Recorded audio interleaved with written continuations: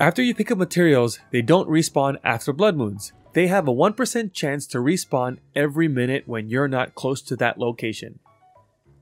If you want to farm materials off trees or walls, you can use the ice or blizzard rod to knock them all down.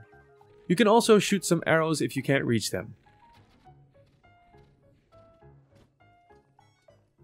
Not everything, but you can almost find anything on Satori Mountain, even a diamond.